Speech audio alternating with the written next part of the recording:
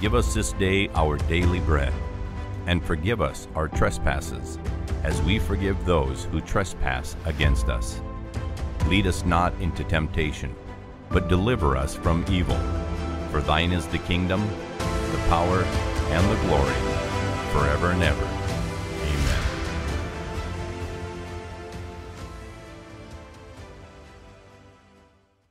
Hey, what's going on, everybody? You got Tommy and Randy here. With everything going on in the world now, especially over in the Middle East, over in Israel, we kind of want to cover a topic that goes over who is the true Israel and what does the Bible say about it. Randy, do you want to start us off with this study? Yeah. So we have questions today like literal Israel or spiritual Israel, and what does the Bible say? So we're going to go over some questions on this. We're going to briefly go through some scriptural answers because we have a lot more, but we can't do it in our 20, 25, 30-minute time limit, and we don't want to sit here and bore you. But who is the Israel, or who is the church of the Bible? So the doctrine of dispensationalism states that the Church of Christ, which was born on the day of Pentecost, was recorded in Acts chapter 2, is definitely a part of God's covenant with Abraham and David. It is believed that the Christian church, with its gospel of grace, is only an interruption of God's original plan with Israel, unforeseen by the Old Testament prophets and having no connection with God's promises of an earth kingdom to Abraham, Moses, and David. While there are differences of opinion among Christian scholars who teach about Bible prophecy, the majority firmly believe the following 5 events have been definitely predicted by God to occur before the second coming of Christ. And let's look at them. Number 1, the rebirth of the state of Israel in 1948. Number 2, a soon coming 7-year period of great tribulation. Number 3, the rebuilding of the third Jewish temple on the Temple Mount inside Jerusalem. Number 4, the rise of a mysterious man, the Antichrist, who will enter this rebuilt Jewish temple proclaiming himself as God. And number 5, the final war against the nation of Israel, resulting in a Middle East battle of Armageddon, exploding the Israel deception. That comes from, and I have to give his name, he's a Trinitarian, Steve Wahlberg, page 9.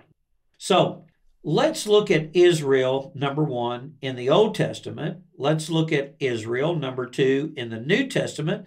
And let's look, number 3, at Israel in Revelation. So let me give a little background here. Let's look at the Old Testament. Tommy, would you take that as far as Jacob had his name changed? Yes. So in the Old Testament, Jacob had his name changed to Israel. The first time the name Israel is used in the Bible is in Genesis chapter 32, verses 27 and 28. After Jacob wrestled with the angel, and Jacob would not let go until he received a blessing, the angel said, "What is your name?" And he said, "Jacob."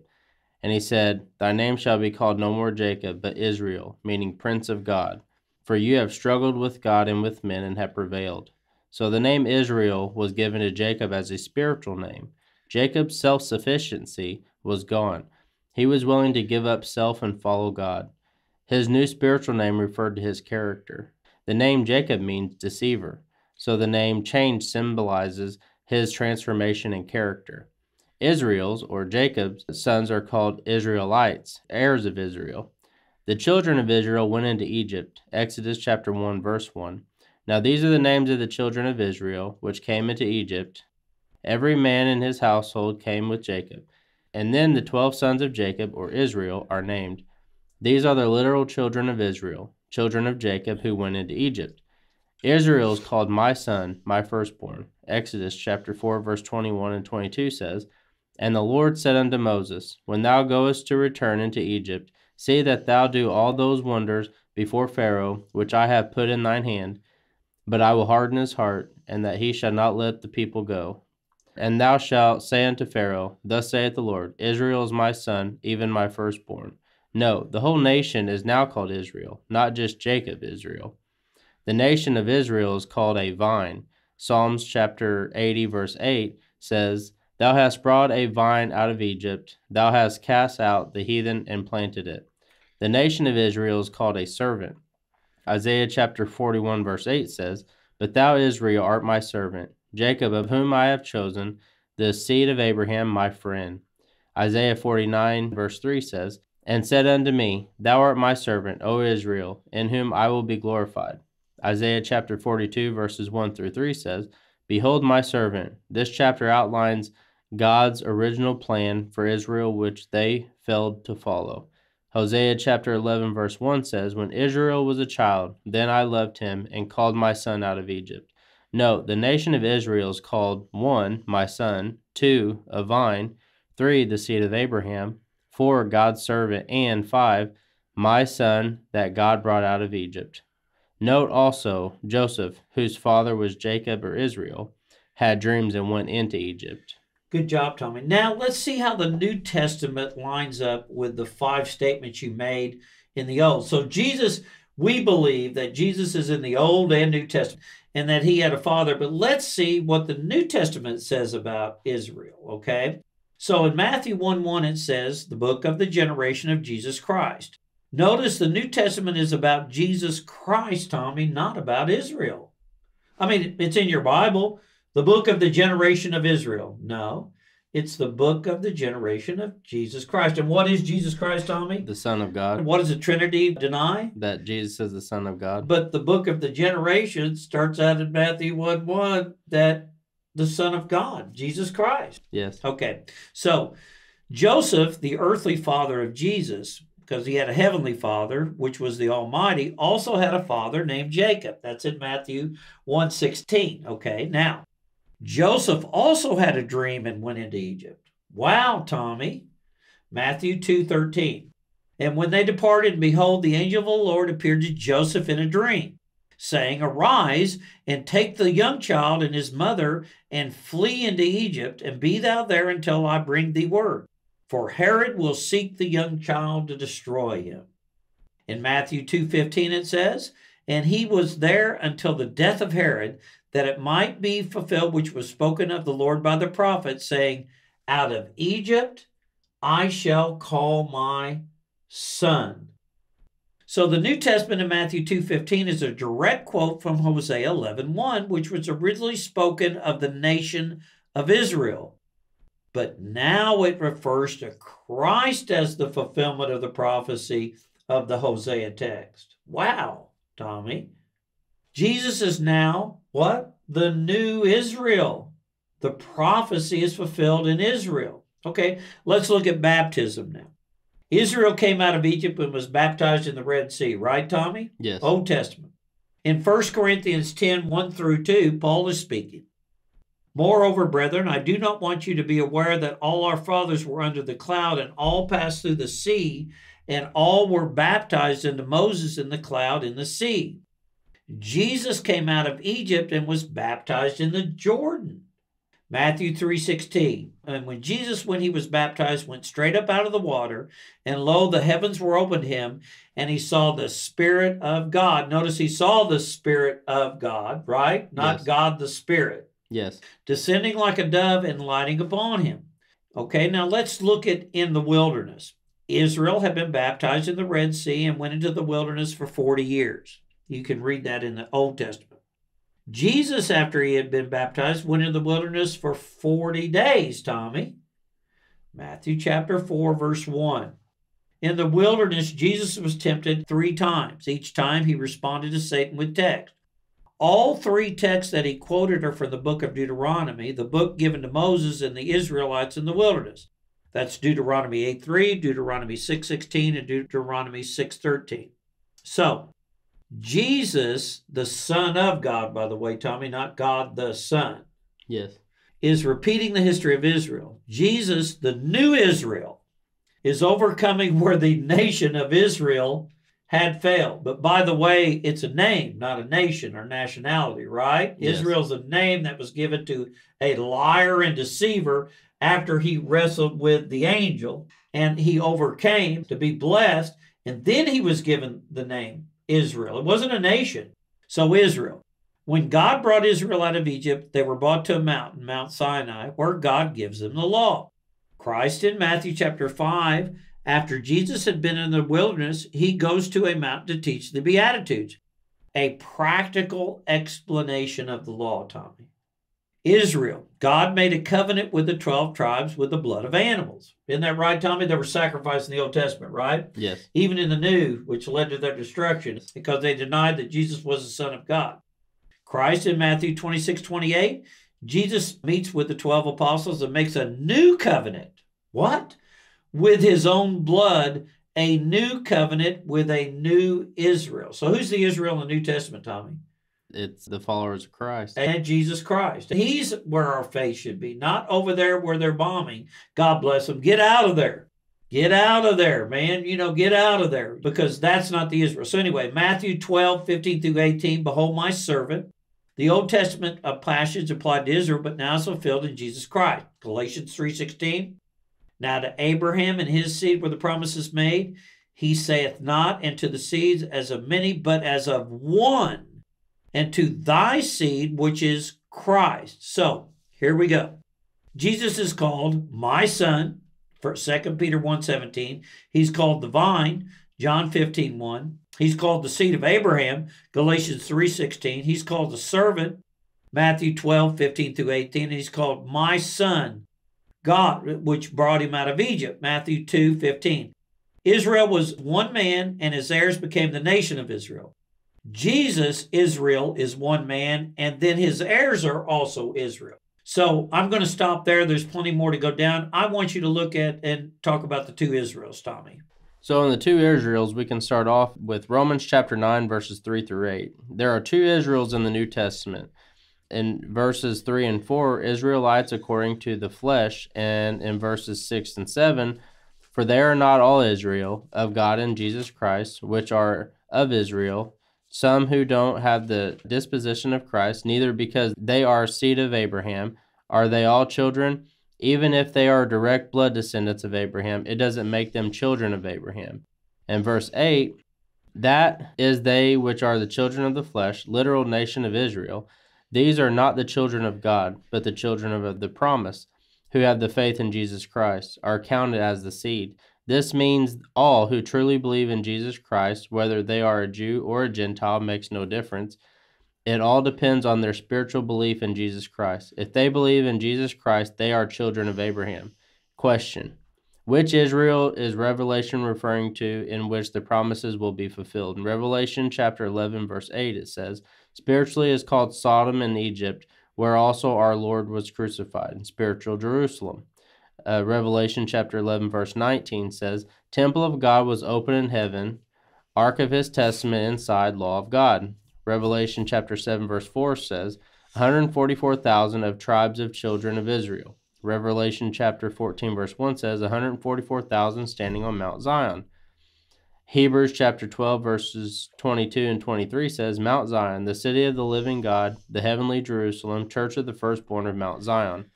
Revelation chapter 21, verse 10 says, carried me away in the Spirit to a great and high mountain, and showed me that great city, the holy Jerusalem, descending out of heaven from God. Hold on, Tommy. I don't want to interrupt, but where is the holy Jerusalem descending out of?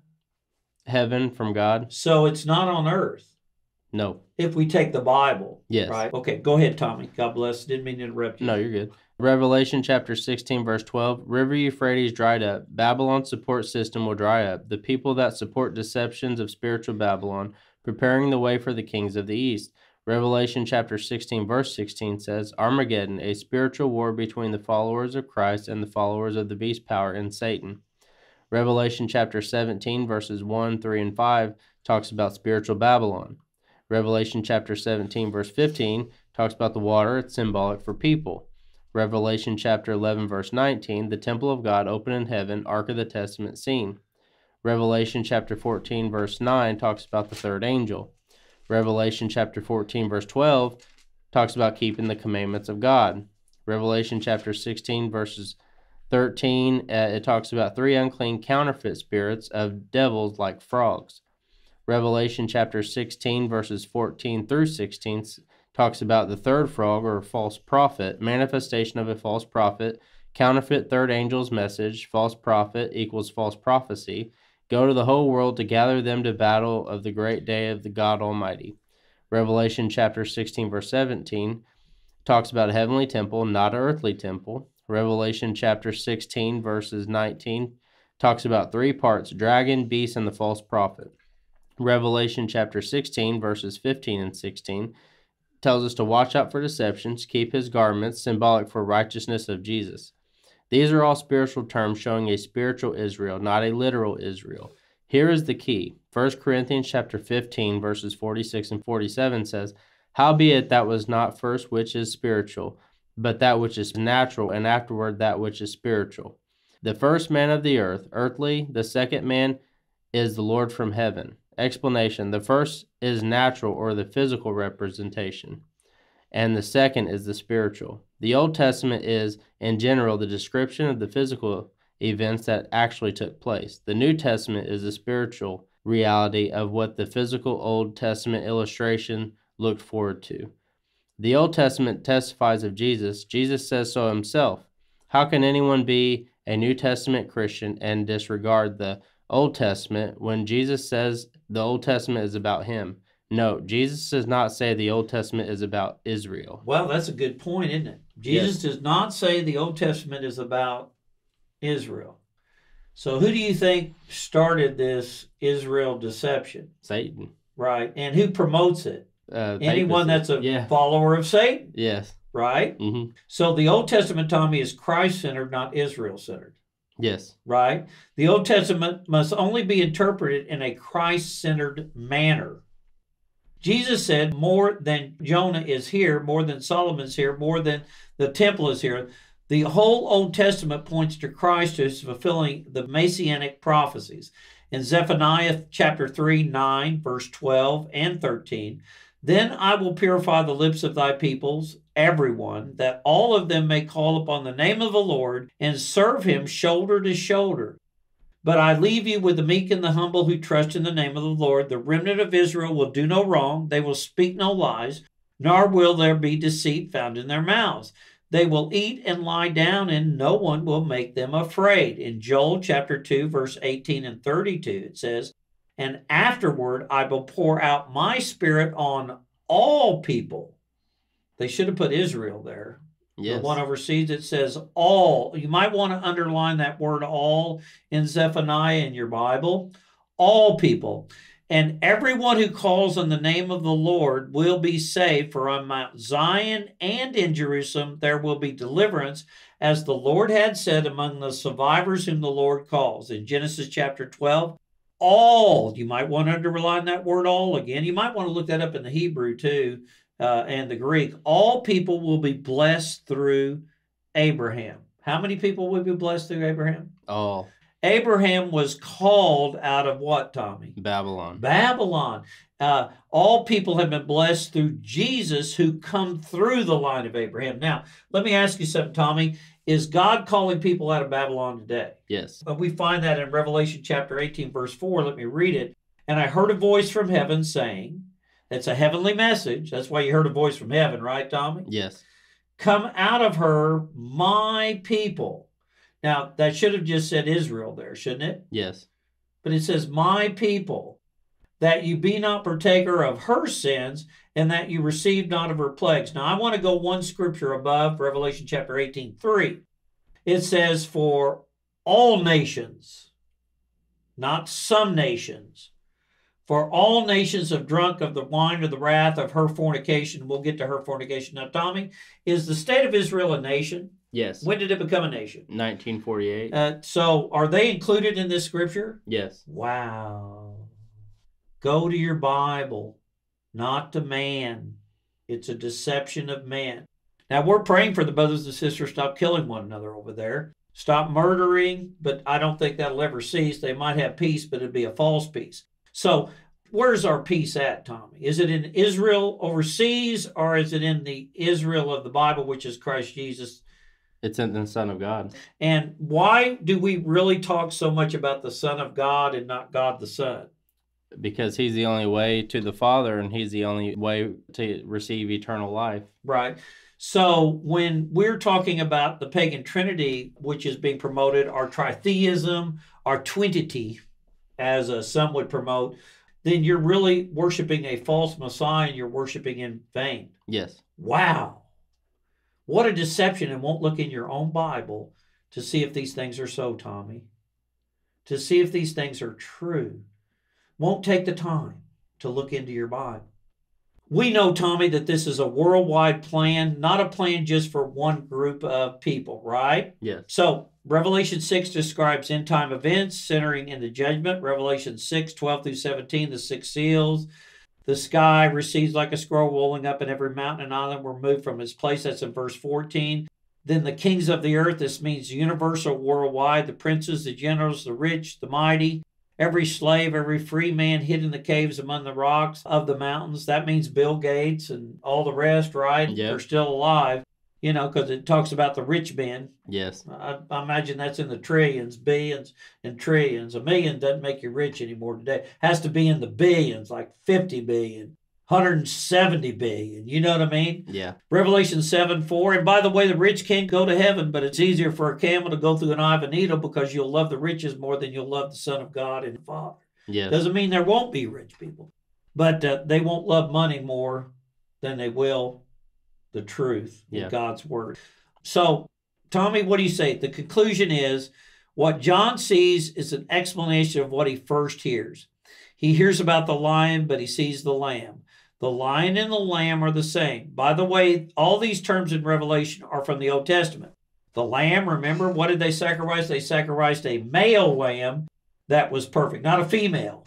And it had to be perfect with no imperfections. And what did that lamb represent? The Son of God. And then you had the lion from the tribe of Judah, the lion. Then you had Israel, the Israel of Christ. So in Matthew 16, chapter 16, 6 through 18, how does God call his own people? When Jesus asked his disciples, "Who do you say that I am?" Peter answered, "You are the Christ, the Son of the living God." This is what Jesus said after he said that, Tommy. Flesh and blood has not told you this. What? This has not been a revelation from man, from the church, but it has been a direct revelation from God to you.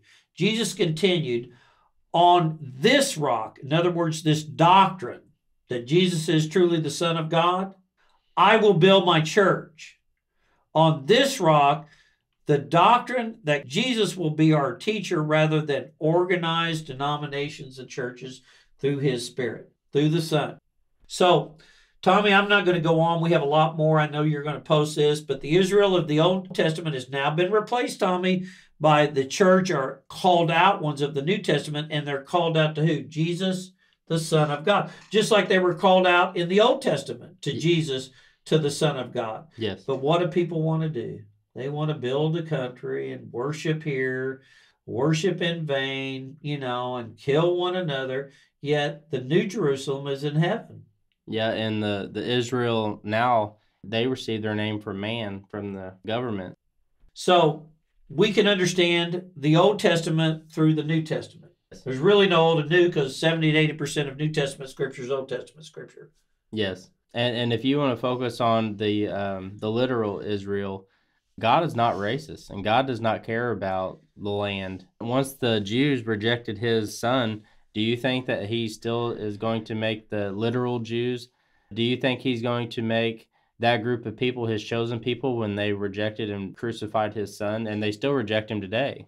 And Jew is not an ethnicity either.